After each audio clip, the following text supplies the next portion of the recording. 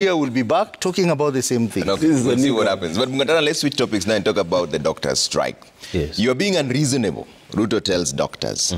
Who is being unreasonable between the government and the union officials? Because the government says they should go back to work. The union officials say they're not going to work until there's a return to work formula.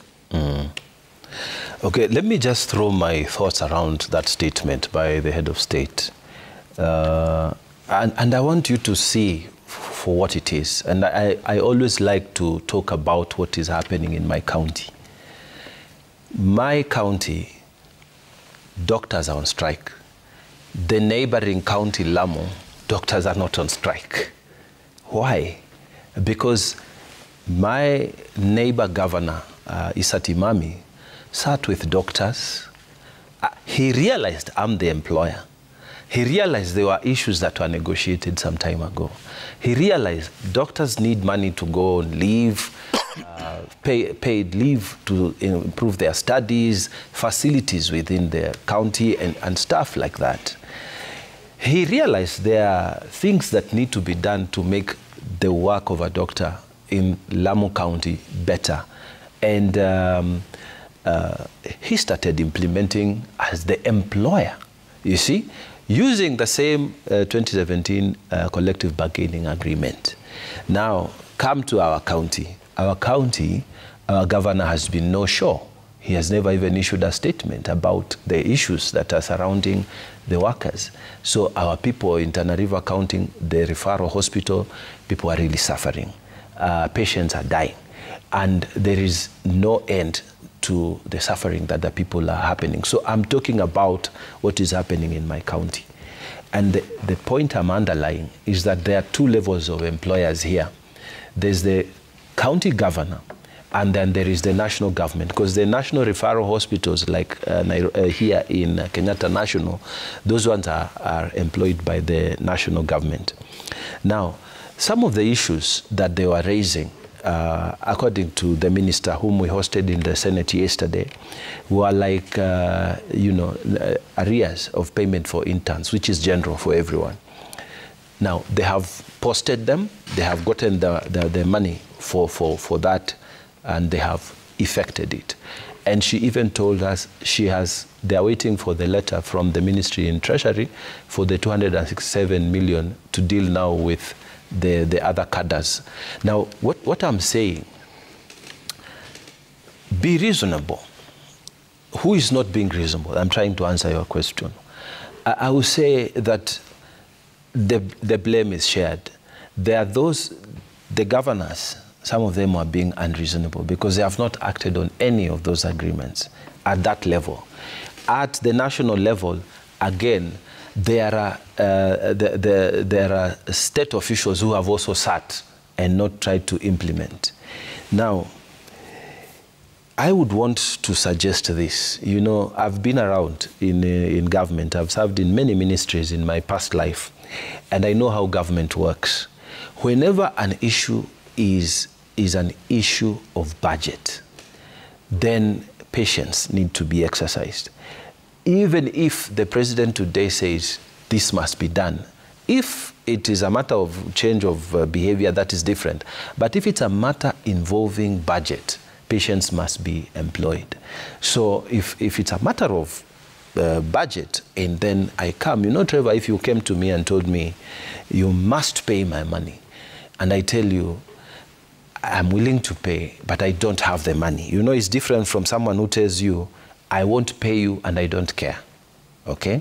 There's a difference. And any business person, I like people to think of government as a corporation. Because if it is my business, if it's my company, and I'm asking for money for services rendered, and the law firm is demanding the legal fee, this is my law firm, and then you come and tell me, I don't care and I won't pay, I'll take you to court. But if you tell me, look, you asked for 500,000, in sincerity, I agreed at that time because I didn't have an option. We were in court and I was going to be jailed and what I needed your services. But sincerely, I can only do 200,000 and I need installments. Still, I would listen to you. Okay. I will be reasonable. And so if you're looking at it from a business mind, from a corporation mind, and it is your work, you would want to say that there must be the test of reasonability across board, on both sides. Okay. And I also want to say this. When we were finishing universities in our days, people used to be, you are waiting for your letter to join the state council. The state council, the prosecutors were just being taken, okay? Then things changed, you see? You no longer, you don't wait for your posting to be a magistrate and stuff like that. It's same for engineers, same for teachers. For doctors, it has remained that they are strictly absorbed. I want to also invite, reasonability around that area. If other professions are not guaranteed jobs, and we all have to hustle now, there was a time when we were all guaranteed jobs, and then things have changed. I think it is also time that even the medical field, where my brother works there, a very good doctor, very qualified, even teachers at the university. But there's a time that we have to accept things are changing, Trevor. Things are changing. Okay. And then the medical field must adjust. They must come and join the hustle like the rest of us. Nowadays, I see even advocates in our practice, in current lawyers who are coming. They put there within our various WhatsApp groups saying, look, I am able to do this work here and there and there. If you have a brief and you can't attend, come and, send the work to me. People are hustling. All right. Nobody is going to force the government to employ them or force employers. Things are changing, and we must have that conversation. Okay. And we must have that conversation about reasonability. All right. That's what I say. So that's exactly what Mungatana is saying is what should be contained in a return to work formula, whereby the government should just sit down with the doctors and tell them this is what we have for now, this is how we intend to play the balance going forward. But we're seeing a situation where both sides are not willing to budge. There's also conditions. So who's being unreasonable here? Well, also there's a court order telling the doctors to go back to work. One, I want to say that our people are suffering. We have people who are dying. In my own county, all the doctors are on strike, and patients are really suffering. But then the question is, who is to blame? I think the government is trivializing the whole matter. I listened to the president yesterday talk, trying to say that the doctors are unreasonable. But I think the government is unreasonable. It's more unreasonable than the doctors. And these are the reasons. You see, the government spends about 1.5 billion shillings every year to train doctors. And these doctors, the process of training a doctor is very expensive. And these doctors, after they have gone through the 6-year course, they now become interns. If you go to hospitals, these people called interns are not just interns. They are working. They are the ones who run hospitals, actually. They are the ones who run the hospitals. So when we talk about 70,000 shillings being paid to people who are working longer hours, because the doctor-to-patient ratio in Kenya is almost 1 to 6,000 people. So we have people who are working so hard, day and night, to manage patients, and then you are paying them 7,000? That's too low. So when the president says these people are unreasonable, I think something is amiss. And the same president was part of the process that came up with the CBA that say that doctors must be paid, I don't know, 209,000. I think he needs to go back, recollect what led them to make that decision. So I completely disagree with him and say that, yes, the problem must be resolved and he must lead the way. Because so far, until yesterday, is when we heard about the president trying to talk about this issue. He has been quiet all through and left his officers to deal with the problem. So he needs to lead from the front and genuinely address this problem. Number two, reason why I believe is unreasonable is that I and my colleague here, Mungatana, our role under the Constitution is basically primarily influenced by Article 96 of the Constitution, which is to protect devolution. You cannot say people are being unreasonable when you are heading a government that understands that 80% of health is devolved. But there is nothing to show for it because all the funds are still held in Nairobi. Over 85% of the money in the health docket are at the Ministry of Health. Release this money to counties, let the counties organize themselves and pay doctors better. And I think that's where the main problem is, that we must ask ourselves, how do we deal with this problem of health? If we have said health is a devolved function, then let's give counties money to manage health. And if we do not want, then let's go back to the people, change the constitution, and say, let us take back health to Nairobi. And maybe that will be the solution to this problem. Because we cannot keep on saying, governors, this is your problem, deal with it, and we don't give them sufficient money. I know we have challenges in our counties, corruption, governance issues, but let us give them the money they need. And if they fail, then we will know that these people have failed. We take back the money to Nairobi. And this is happening not just in health, agriculture, and other ways. And I think early this year, we saw a major press conference where the government said by February this year, all functions will be transferred to counties. Now it is several months, nothing has been transferred. In the Kenya Kwanza manifesto, they talked about 6 months of their taking over government. They transfer all the services, all the functions and the money to counties. That has never happened. So we have a bigger elephant in the house that must be addressed. Yes. So that if we have reasonable governors like the way Mheshimiwa Mangatana said, Lamu, then they will sit in there with the money they have and agree with the doctors that we'll be able to deal with this problem. We have a situation where doctors' salaries are delayed.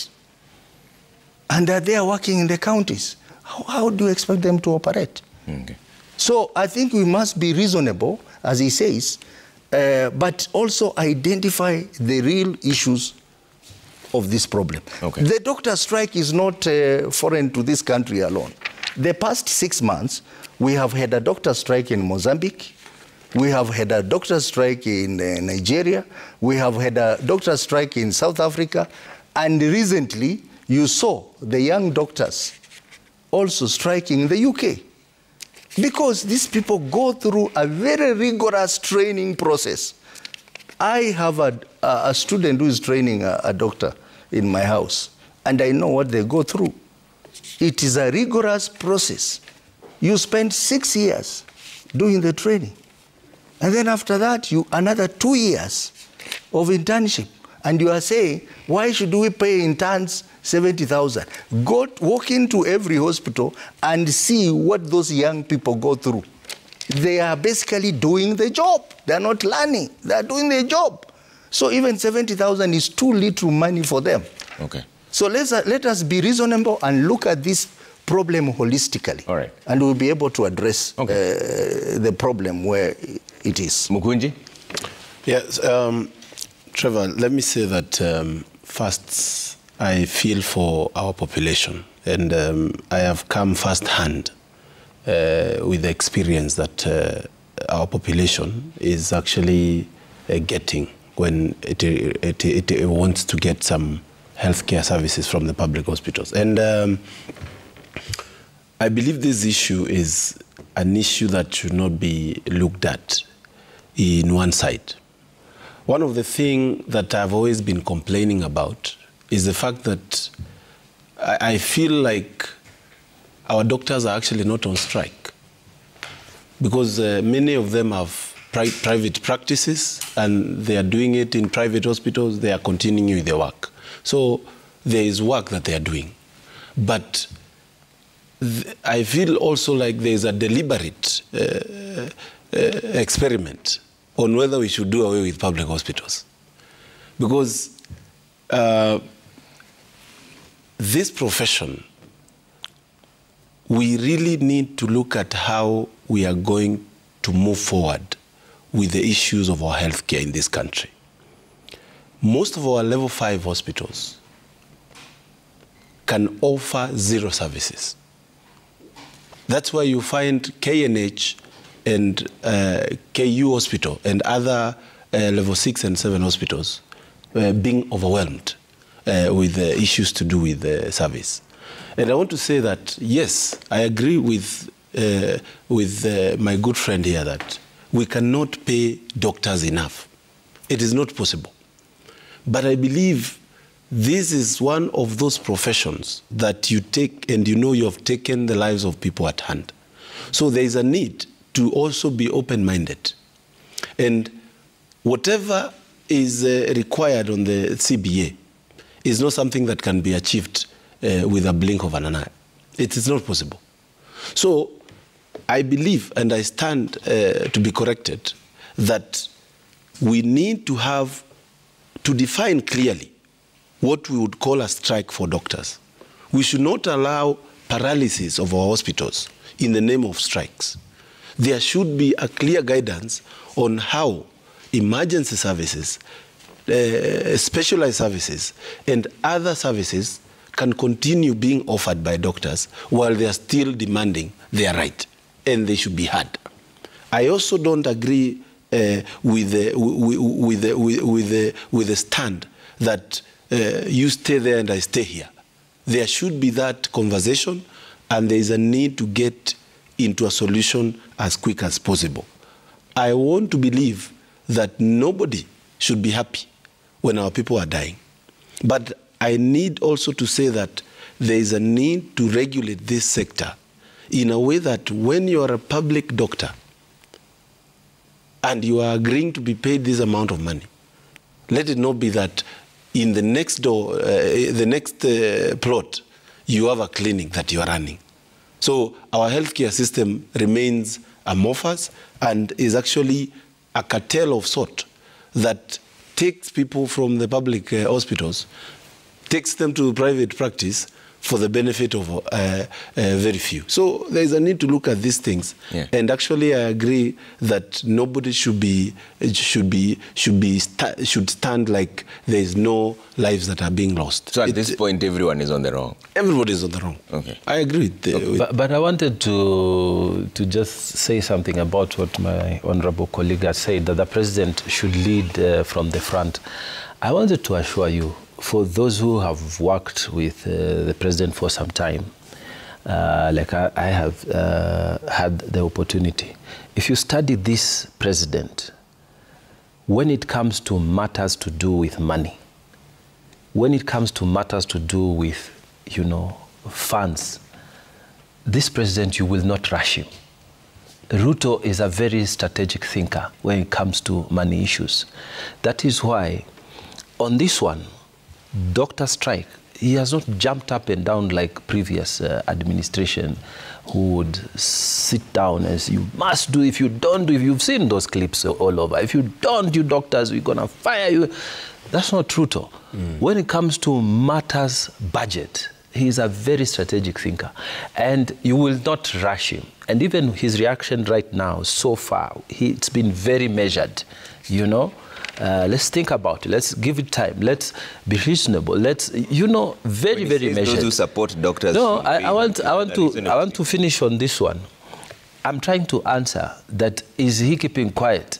He is working behind very much, behind the curtains, very much.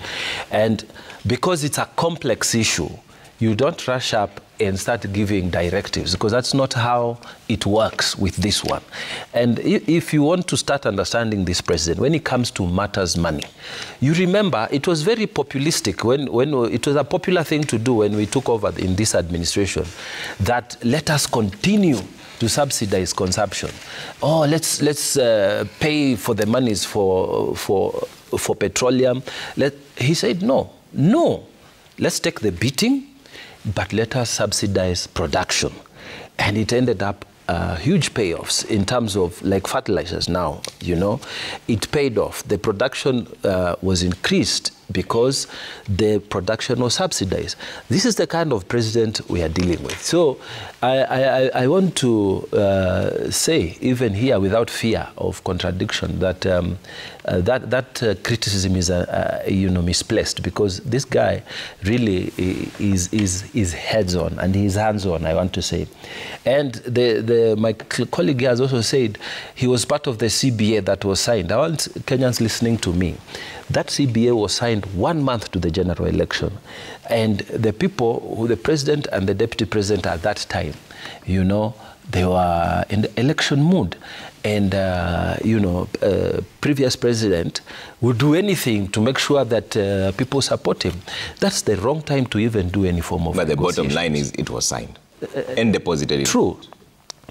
But in law, there are contracts that are called contracts obtained under duress, There are contracts that are called unconscionable.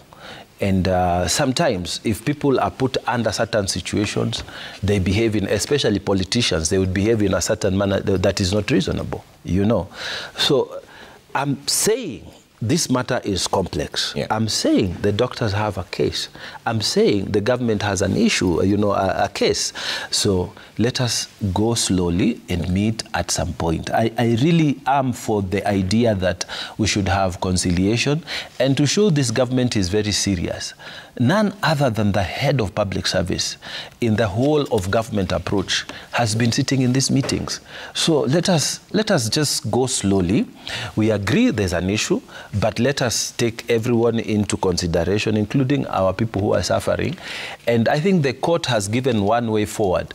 Let us release some doctors, not all of you. They're not saying return to work by force. They're just saying, look, as the negotiations for the 2024-2025 CBA is going on, release this number of doctors back into referral hospitals, into whatever, so that some emergencies are done. No. And I think this approach would help us resolve. Nobody says it's an easy decision, and the last thing we should do as politicians is to politicize it. Okay. Tuombe Mungu tu kwamba somewhere our doctors and the Council of Governors and the national government, the employers, we reach an agreement. Okay, let's move on topics and now talk about the Bunge Towers. And I'll start with Mukunji on this. First of all, has any of you moved in there?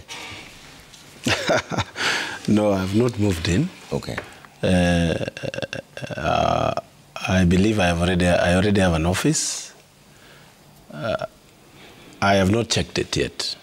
Okay. Yes. But are you concerned that it took 4 let me say that, Trevor, you saw the instructions by the Speaker that I might find myself into the Powers and Privilege Committee. Yeah. But I would say that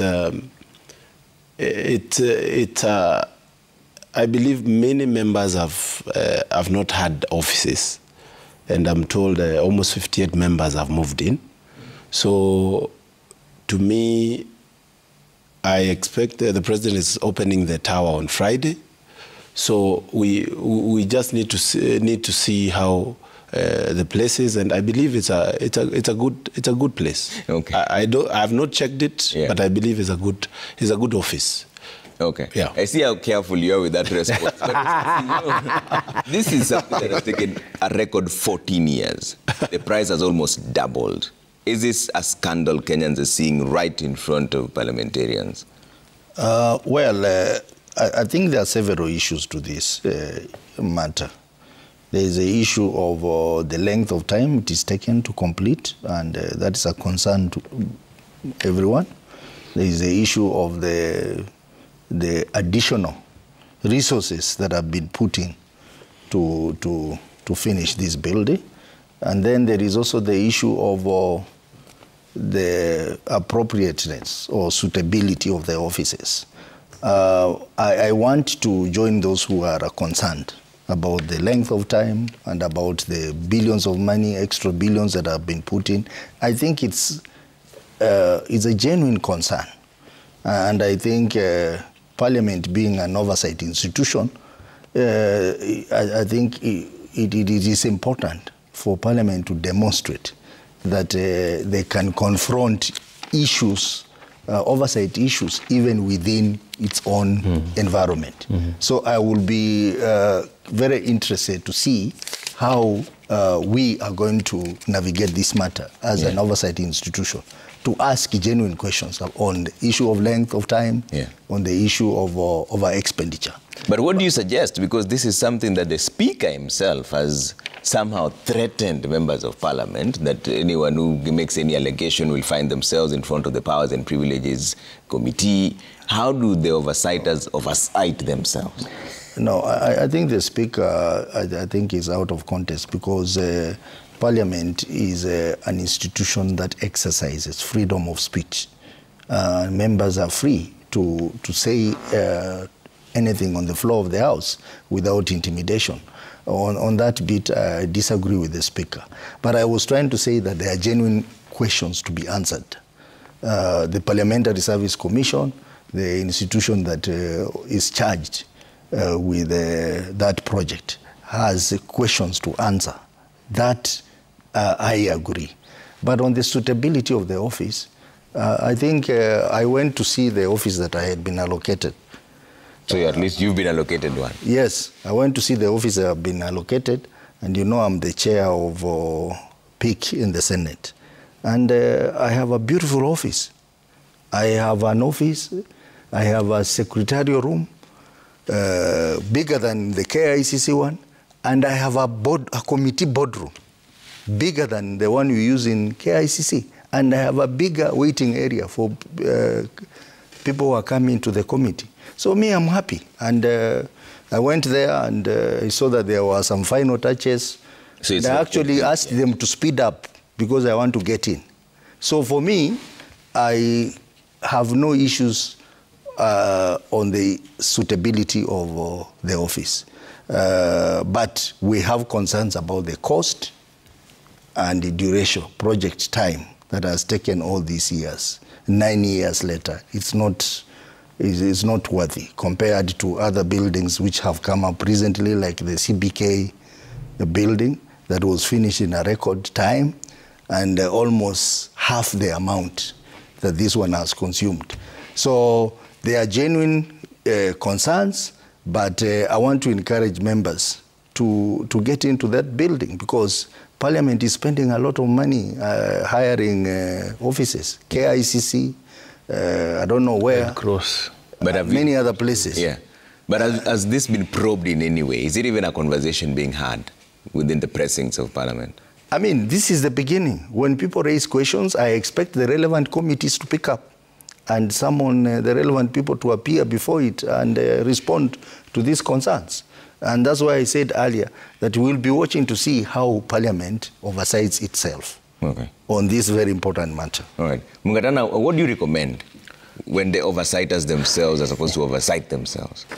You know, in the report of the Auditor General 2019-2020, Nancy Gathongo raised a red flag and said the time that is being taken for execution of this contract is much, much longer than anticipated. So he said there's going to be occasioned, as a result of this, loss of public funds.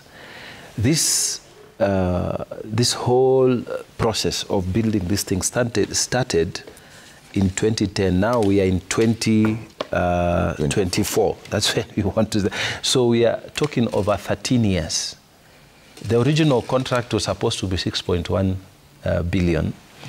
Sorry, 5.9 billion. And then now we are ending up paying around 9 billion to occupy the building. So I have been there. And I went to check my office, and it's an improvement from where we are at KICC. One of the things that has concerned me about KICC is that there was a lot of money that the Parliamentary Service Commission was paying to the Kenyatta International Conference Center.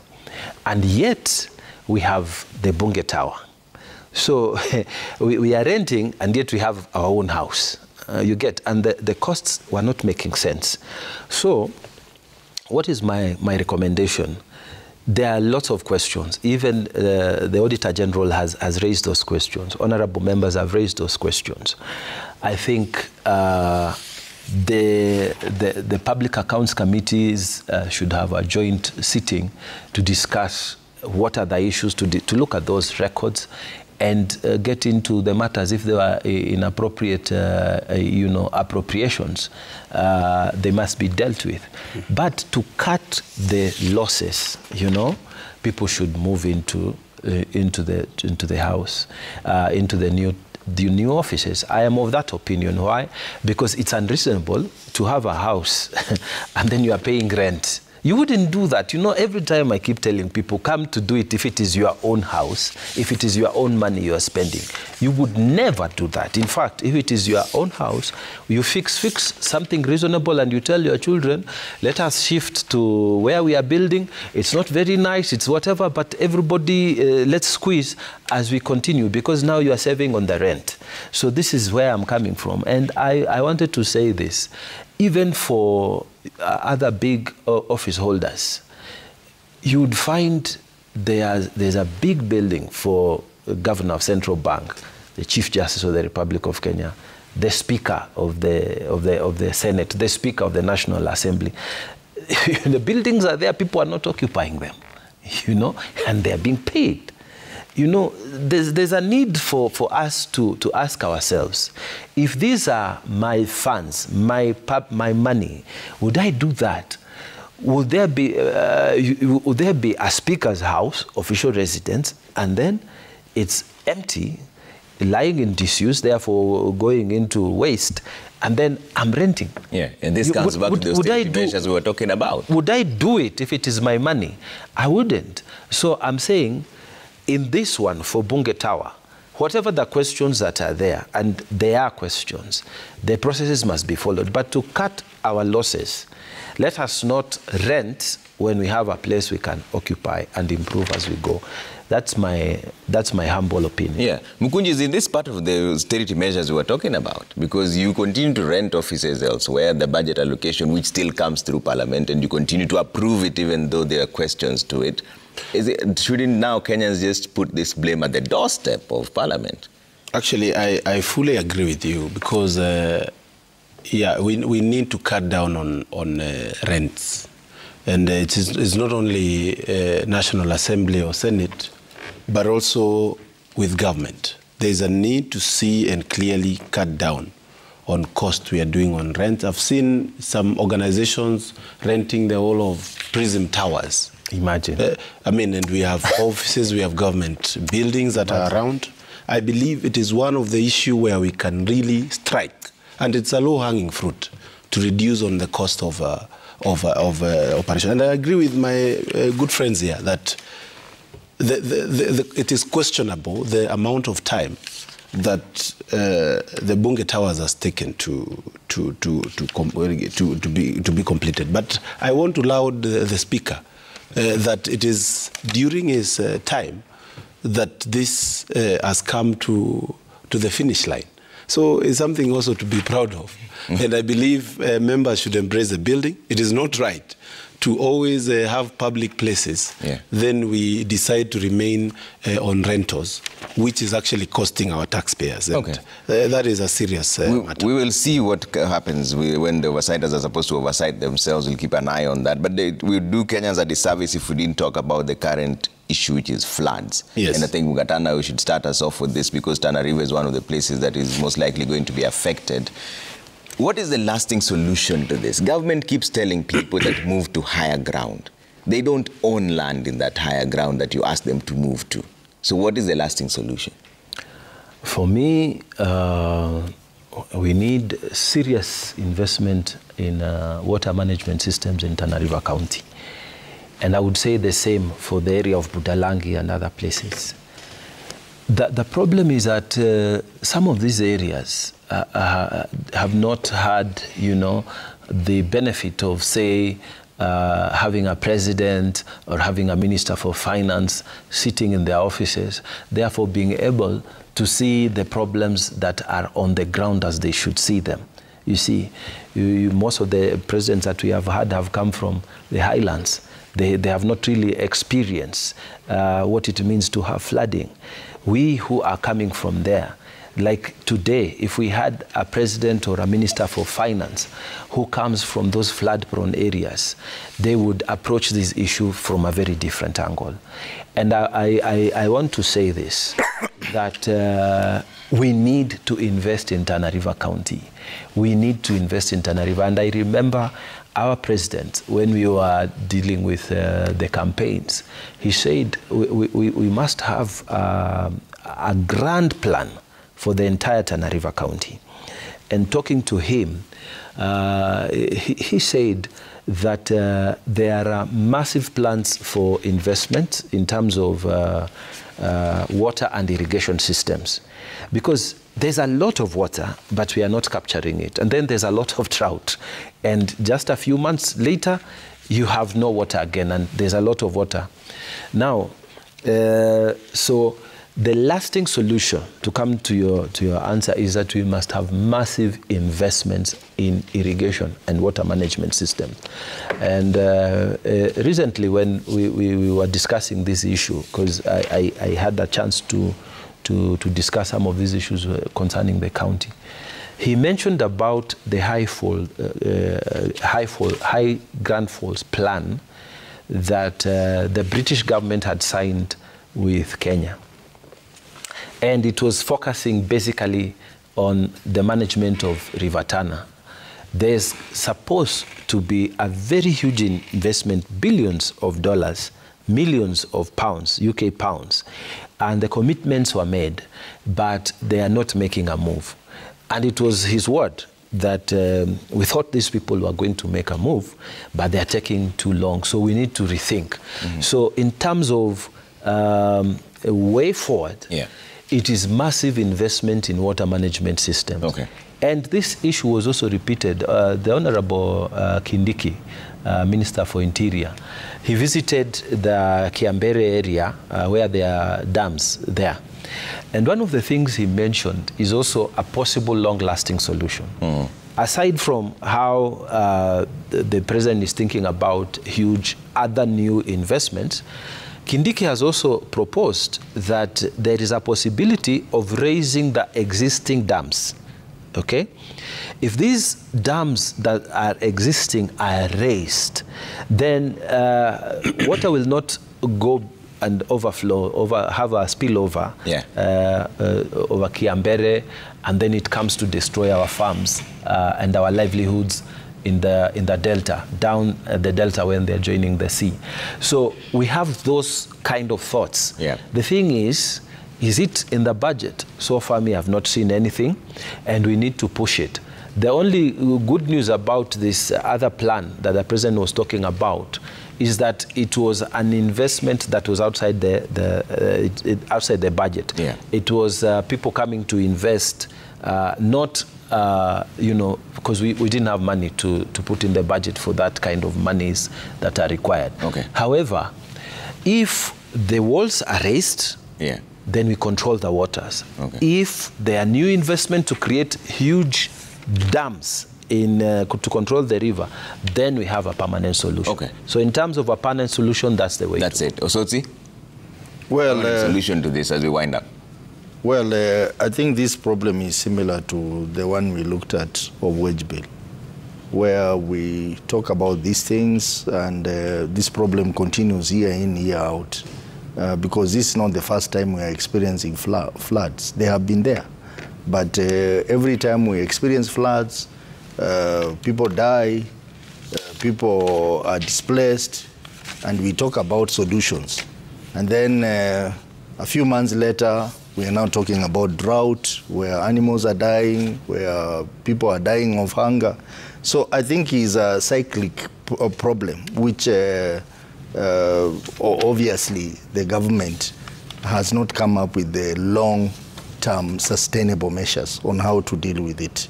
Whereas I agree that part of this problem is challenges around climate change, because we have seen even countries with better drainage system, better flooding management systems are experiencing floods.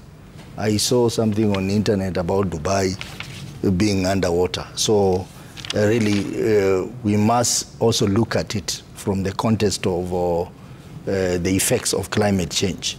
But again, coming back to my earlier point about inability to deal with this problem, I wonder why we have some of these institutions which are supposed to help in this, and they're not doing anything. We have the National Irrigation Authority. What are they doing? We have Water Harvesting Authority, which recently in the amended Water Act, they have now been categorized as a water service provider to provide waters. What do they do? Where do they take the money that we appropriate to them? Because we don't feel them.